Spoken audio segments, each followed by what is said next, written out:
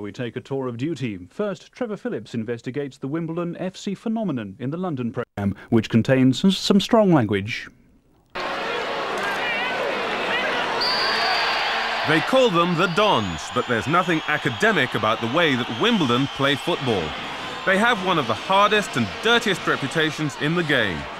To their supporters, they're giant killers who take on the top clubs and win. To others, they symbolise everything that's wrong with the English game.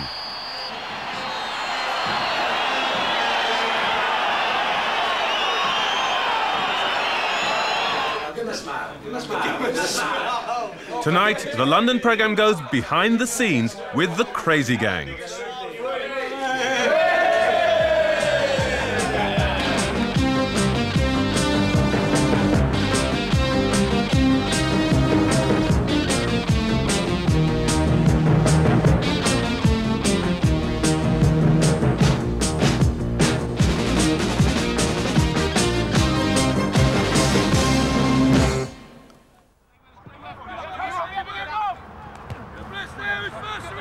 This was Wimbledon at their training ground last week, preparing to meet one of the greatest clubs in the world, Real Madrid in Spain. Not long ago, the idea of Wimbledon playing in Europe would have been a joke.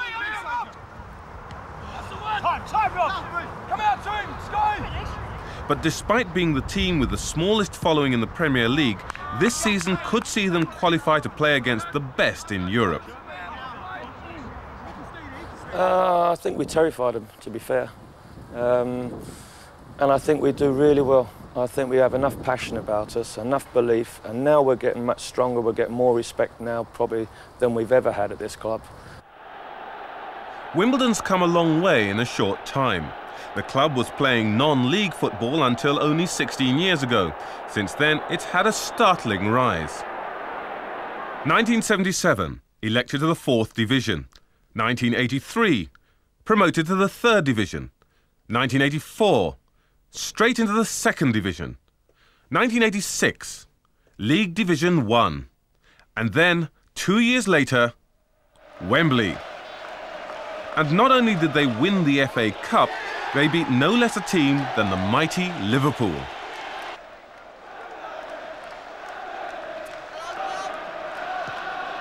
In only 11 years, they had risen from the very bottom of the league's 92 clubs to grab British football's most glamorous prize. But their rise has seen them become the most controversial team in England. There tends to be the image of Wimbledon, the crazy gang, their activities in the dressing room before the game, the kind of the expressions of our rather violent society are there. That's part of the game that they play. The game they play on the pitch tends to be so physical that it does intimidate opponents. Wimbledon's off to a great start this season. They've only lost 2 games and they could be headed for Europe. However, the Dons' antics both on and off the field have turned them into the bad boys of English football. But are they just a bunch of untalented oiks? Well, for the past 3 weeks, the London programme has had privileged access to the club that generates more controversy than any other. Tonight, we go behind the hype and the tabloid headlines to reveal the inside story of Wimbledon FC. A cloud hangs over English football. With England's exit from the World Cup a virtual certainty after last week's 2-0 defeat by Holland, there's a gloomy debate about what went wrong. Many believe we should adopt the fluid passing game of the Continentals. Others say we should stick with our traditional long ball game. To see the English style of football, watch Wimbledon at work. Fast, physical, but arguably not very attractive. Well, the Wimbledon style is generally perceived is a perpetual succession of long balls and intense pressure on the opposition. But last season particularly, I felt they were coming away from that. I felt they were playing a lot of very attractive football. This season I've been rather disappointed to see Joe Kinnear defending that kind of football. I'd always felt he was taking them away from it. It's not a style that attracts the critics, but it does attract the attention of the referee.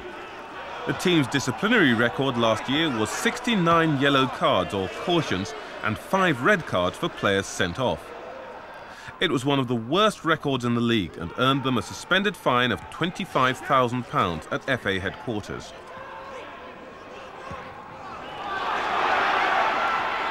Well, their disciplinary record is not satisfactory. They're as at home on the steps of Lancaster Gate as they are on the terraces of their own football stadium. They have a lot of hearings, they get a lot of punishments. We have the likes of Vinnie Jones trotting up there repeatedly. This incident with Gaza during a game between Wimbledon and Newcastle took place in 1988. Vinnie got into even more trouble last year for appearing in a video exposing the dirty tricks that can take place on the field. Be alive because they're mooning on it, innit? Off the pitch too, they've been accused of yobbish behaviour. They were up to their tricks in Spain last week when the local press asked for a group photograph.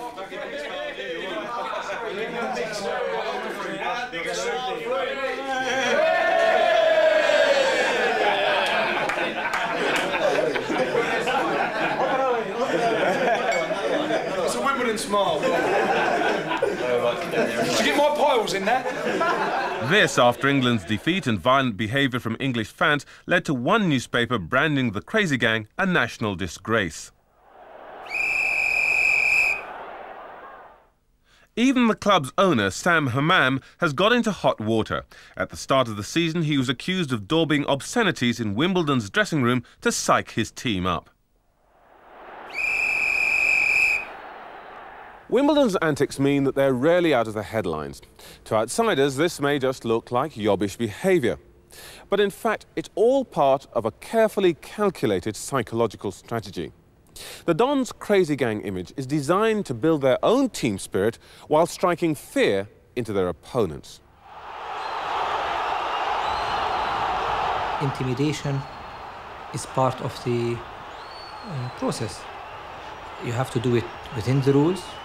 It has to be morally correct, but you have to be able to psychologically, if you can, win the war over your opponent on the day. Now, if anyone's suggesting that we do or carry any procedures that are not according to the rules, I would dispute that. It may be that they won their most famous victory before they even stepped onto the field.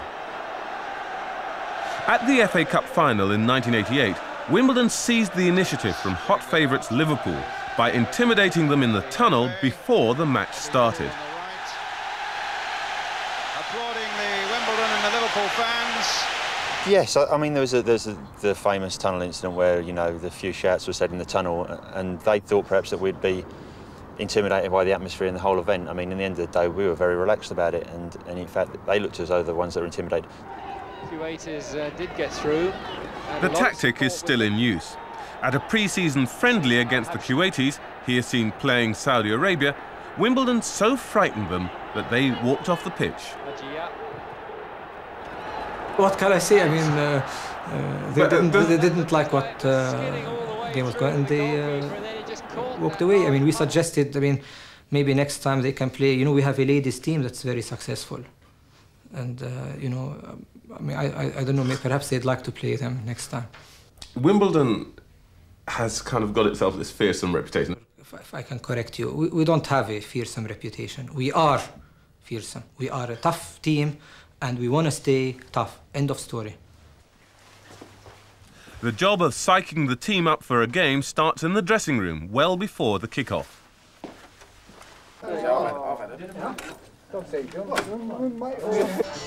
A crucial part in the process is played by the team's ghetto blaster.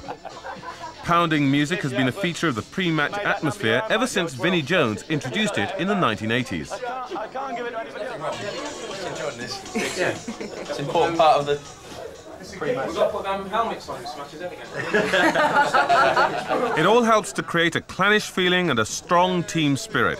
Even Stanley Reid, their 85-year-old chairman, is at home in the dressing room. Here he's just one of the lads. Yes, kill off, Chairman. It's all part of the Wimbledon way. Everyone sticks together.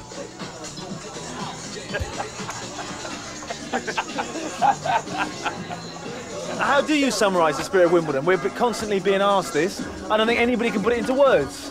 You know, you have to be here, you have to feel it, you have to smell it. You can't touch it, but you can almost feel it yourselves inside. It's something different. I don't know how. How would you summarise it? You know yourself. Look at us now. Look where we are in the league. Look what we've done for the last 6 or 7 years.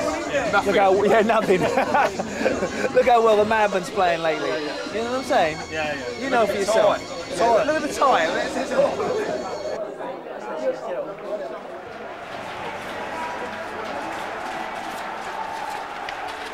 On the night, the Wimbledon approach certainly seems to work. They're 3-0 up at half-time.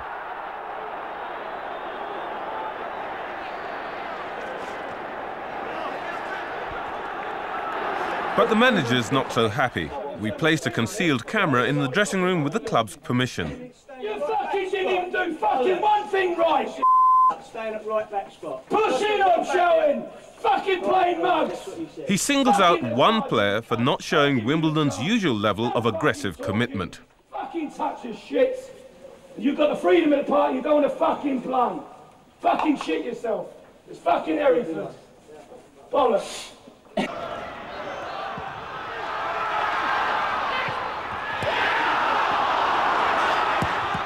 The second half saw another goal for Wimbledon and one for Hereford. A 4-1 victory for the home team, to the great satisfaction of those in the boardroom. Yes, I thought it was a good exhibition on these cup games, and I thought our visitors played extremely good football too, and tested us to the full. But we were on target right, and that gave us the lift that we wanted. Yeah. Thanks very much. You're keeping nice and fucking simple jobs again, isn't it? Fucking concede goals against this fucking mob. Fucking hell, make things fucking hard. Always you want to Joe Kinnear had noticed room for improvement. He lambasted the players for abandoning their straightforward style and trying to be, he said, too flashy. That's all. And we'll go fucking long way. Once we start fucking fanning and not doing things, you look fucking dreadful. Yourselves. We can have the biggest fights in our own family and in our home, but you come and touch anyone, as an outsider, and you'll get a different reaction. Camaraderie is absolutely essential, and there's nothing crazy about that. Wimbledon's players, unlike those at many other clubs, also operate as a tight-knit group in their social lives. The night after the Hereford match, it's star striker Dean Holdsworth's stag night in a busy Watford burger restaurant. It's a team event.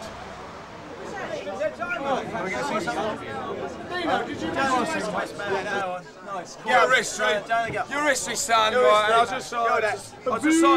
just like to welcome Dino to the party. We've got Flash, nice, you know what I mean? Yeah, nice to see the Flash here with the Reds. That's the closest you two have been all season. But you didn't get behind him like that before, you rat. Yes, right. Super Dons might be flying now. I'd just like to say thank you for Jonah to come in as my standby. New best man. Scalesy got the elbow. Flash for turning up. For Inman of the week, he ain't had a drink or nothing all that. He's nicked the golf prize. And he's broken his car window. And we're going to nick it because he bought it from Toys R Us. We are doing it. He's been a Dutchman. Dutchman turned up with 2 birds. We're Two old trouts. And that is it. Thank you, Taps. Good luck. Been emotional. Well done, Dino.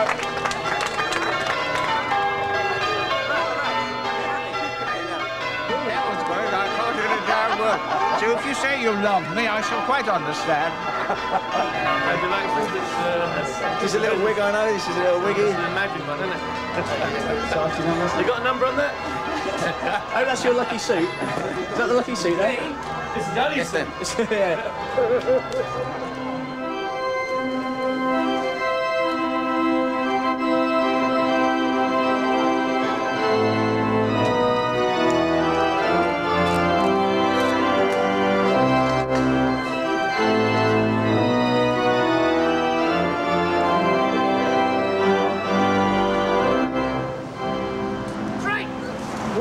Cheers, Scouty.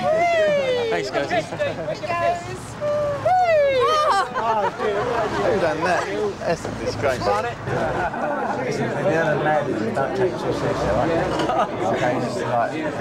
I mean, the spirit of the club is the one thing that's taken us to where we are at the present time, and it continues to get us results. We've often had a sort of feeling that we're against everybody dislikes Wimbledon. The establishment dislike Wimbledon, other clubs dislike Wimbledon. We haven't got a particularly big crowd, so, you know, it's everybody against us, and that comes to fruition on the pitch, where obviously the team work comes together and we get great results and have got us to where we are now.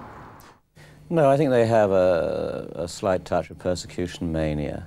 I think if you're going to behave as Wimbledon have so often behaved, both on and off the field, of course you're going to have a very high profile and you're going to attract a great deal of criticism. I think that this seems almost an integral part of Wimbledon's style, of Wimbledon's character and personality. Wimbledon's style and team spirit add up to a formidable combination on the pitch. But they're matched by an equally effective game plan in the boardroom. Other, much larger clubs face a constant financial struggle. But remarkably, despite the fact that fewer people come through these gates on a Saturday afternoon than go into the supermarket behind me, Wimbledon still manages to balance its books.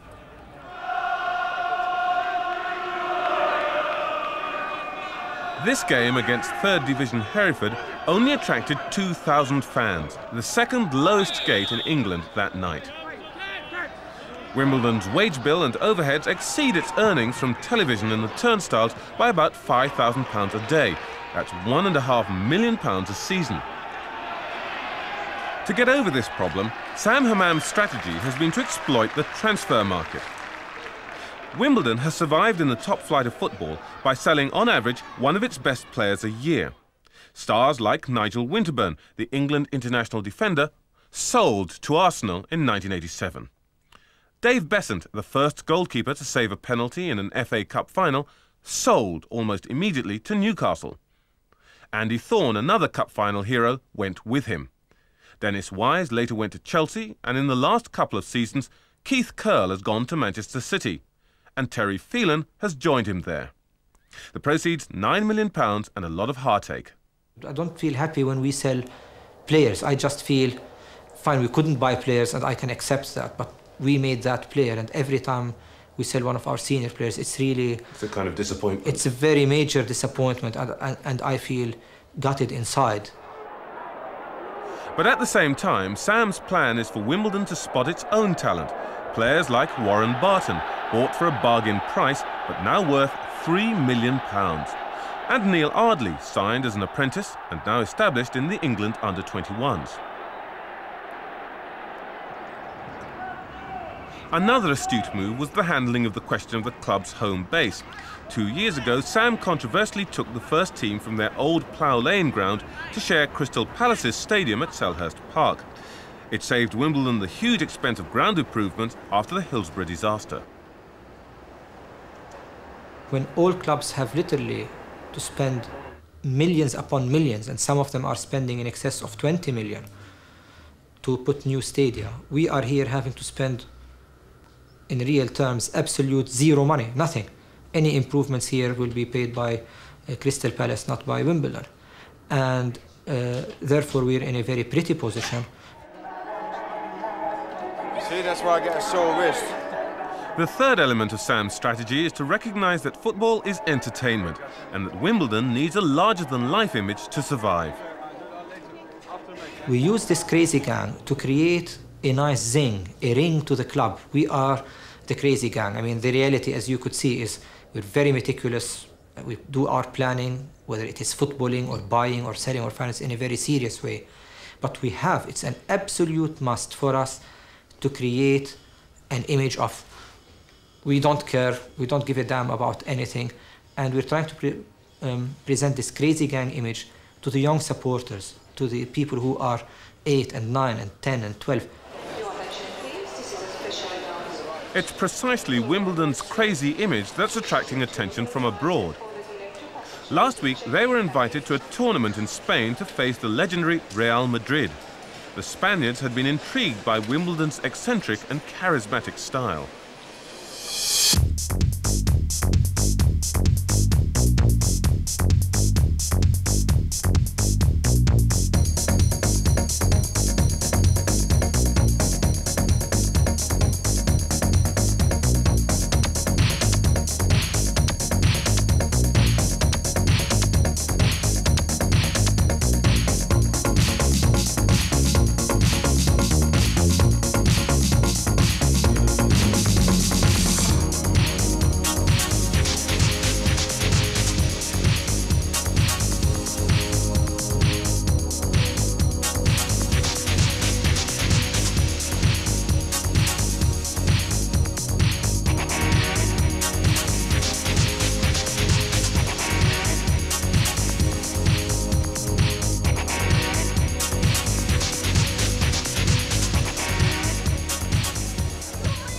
When they got there, they found their reputation had preceded them.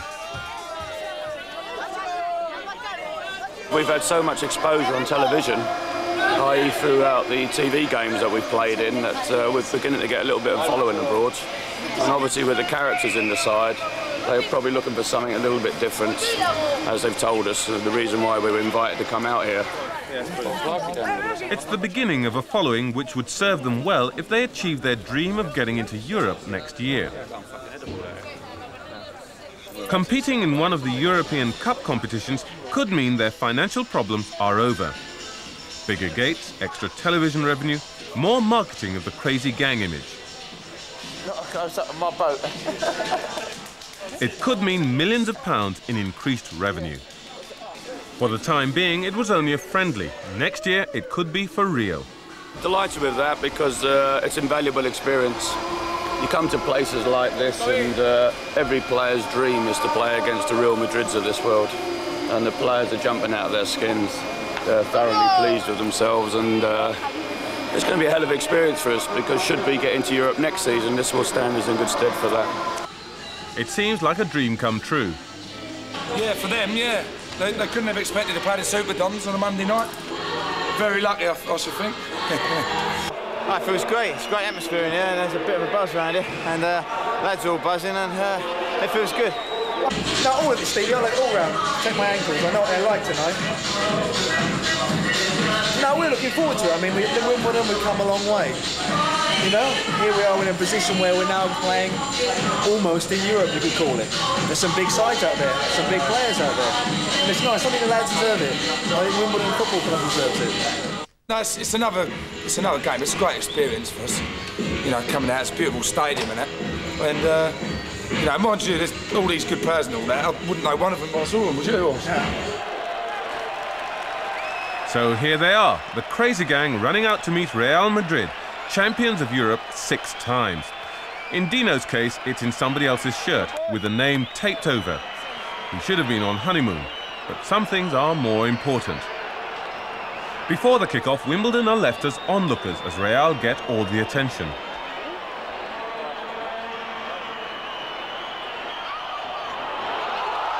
In the first half, events took a predictable course.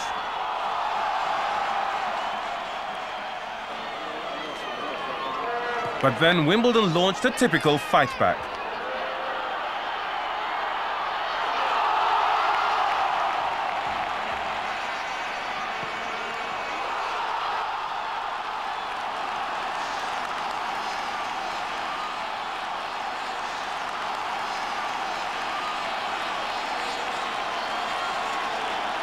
They eventually went down to a late winner.